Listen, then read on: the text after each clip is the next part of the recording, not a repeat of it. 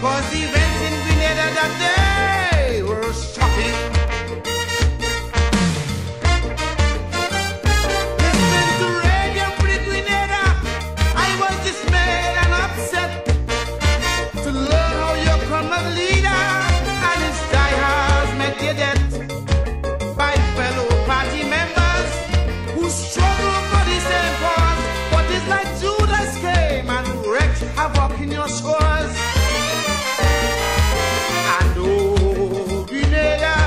My heart bleeds for you. The whole world mourn your troubles too.